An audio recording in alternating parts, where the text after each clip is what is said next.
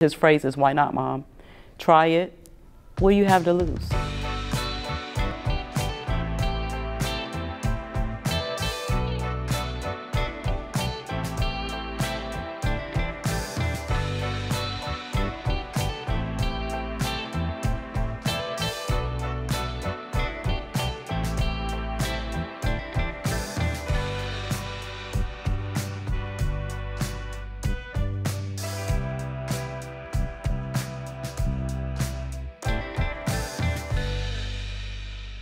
The millennial generation. Yeah. So you are surrounded by millennials. Yes.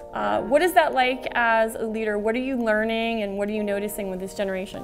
Well, I tell a lot of my colleagues I surround myself with people who are to my weakness.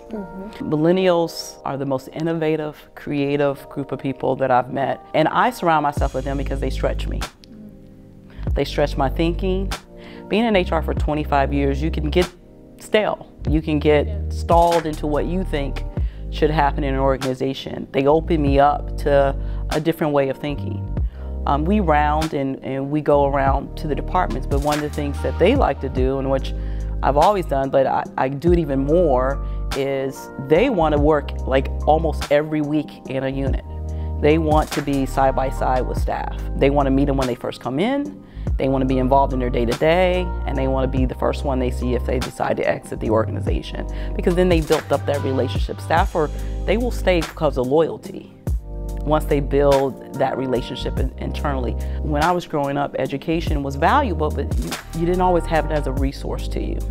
I have two millennials at home, a 26-year-old son and a 21-year-old daughter, and my son is an entrepreneur, and the one thing he's taught me to do is, why not? His phrase is, "Why not, Mom? Try it. What do you have to lose?" And I love that about that generation. They don't have the fear set in them yet. They're going to go for it. Even if they fail, they're going to get back up and they'll try it again or try something different.